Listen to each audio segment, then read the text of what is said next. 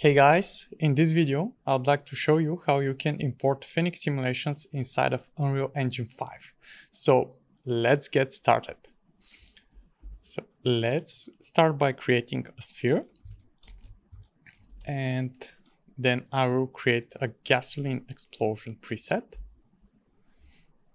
Then let's go to the output route, and we want to save the files somewhere. Then I will change my save type as OpenVDB file and click save. And the final thing is I will change my grid resolution a few times so that our simulation will run faster and it will be easier on the Unreal side. So let's start our simulation. And while this is running, we can go in here, and in order to load the OpenVDB files inside of Unreal, you'll need to install a plugin that can be found on this link over here, and I will link this into the video description. So these guys in here did a great job, so thanks guys, the plugin is awesome. And in order to install it, you can scroll down a bit and you can find a releases link. So if you click on it and click on the latest release, and if you scroll down, you'll find a link that's called Sparse Volumetrics EU. And then you can unzip this file and put the archive inside of this folder in here. It C program files, Epic Games, EU_50 engine plugins, and you just drop the folder in here. Then you'll need to load Unreal Engine 5 and load the plugin. So you can go into the edit plugins and then type sparse, and then you need to load the plugin and then restart Unreal so that the plugin will be started.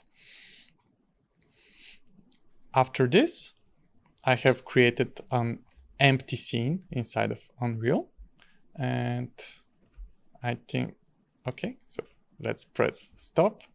I think that we have enough frames of our simulation, like so, and looking good.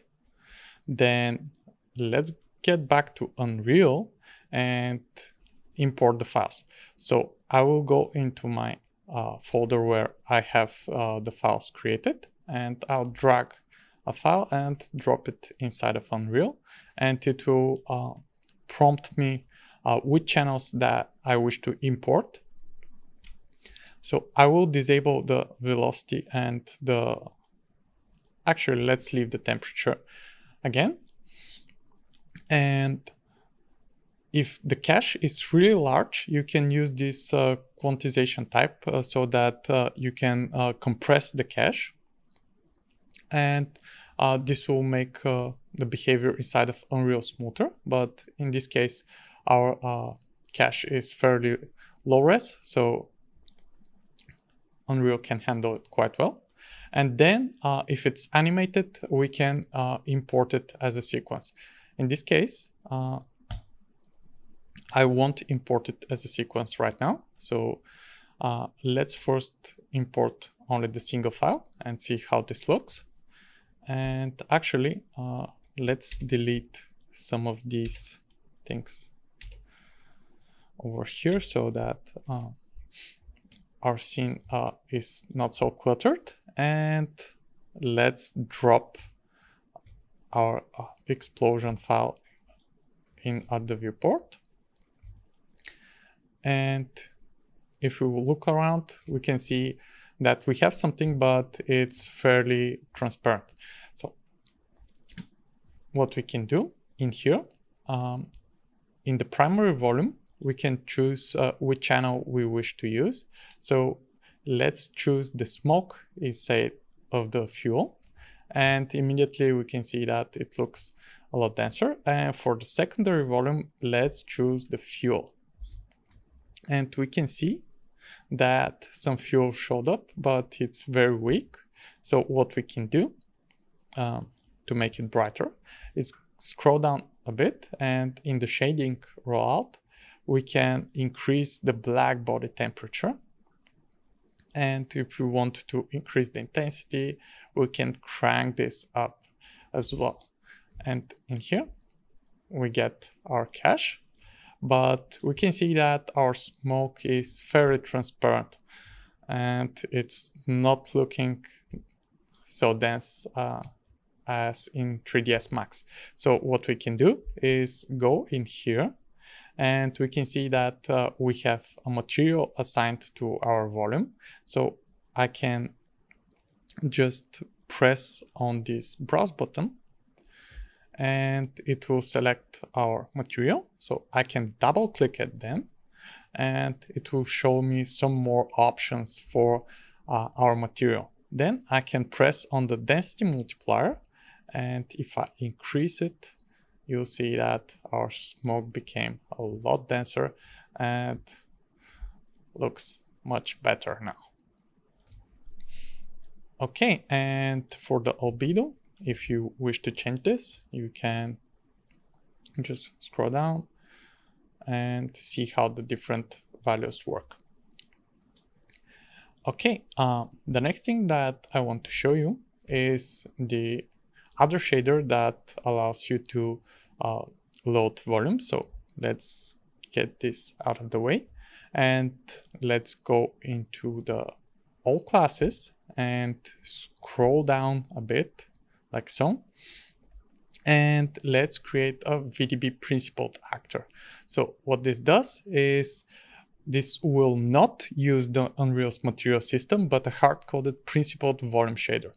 And this way, it allows us to use the Unreal's path tracer, which will produce a lot better results. So let's click on this.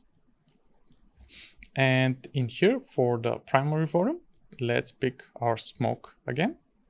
And then for the secondary volume, let's pick our fuel. And again, we can choose the density multiplier. You can see for this shader, the controls are exposed in here.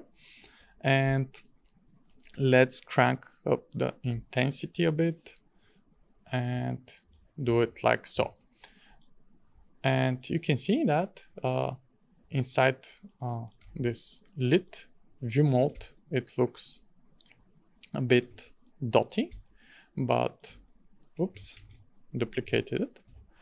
So let's go into the path tracing mode and we can see that it looks much, much better.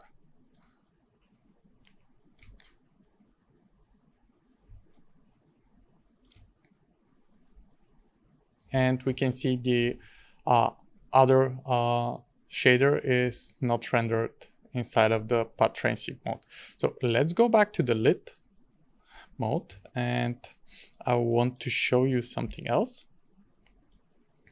So in here, we have a temperature channel.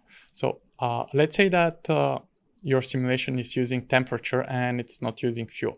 So the difference is that in Phoenix, the temperature goes usually from 300 degrees Kelvin to a few thousand. So if I select my temperature, we can see that the cache turns blue, and that's not entirely correct. So what I found out is that if you use a temperature, in here for the black body temperature, you need to use a value of 1.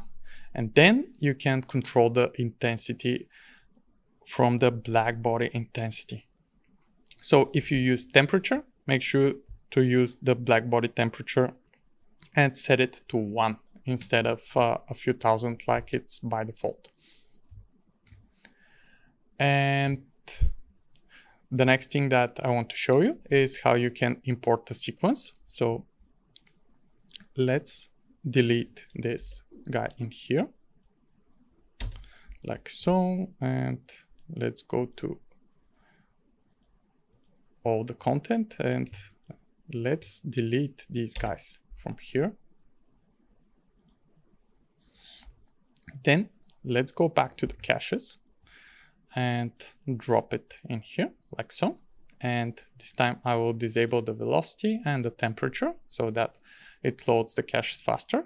And then let's import it as a sequence. Then press import. And we'll have to wait a bit.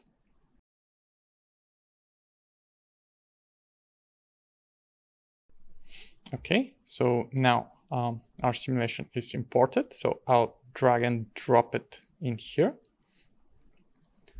And in order to load it as a sequence, we'll need to create a level sequence. So I'll create one and let's call it explosion, for example. And let's drag our file in here into the sequencer. Then let's click on the plus sign and choose a VDB sequence. And then if we scroll our timeline, we can see our explosion. So I can change the range, and if I press play, we can see how our simulation looks like. And now again, we can tweak the shader. So what I can do is I can choose the explosion sequence as my primary volume, and for my secondary volume I can choose the fuel. And in here let's increase the temperature, and if we scroll down like so, we can see our explosion in all its glory.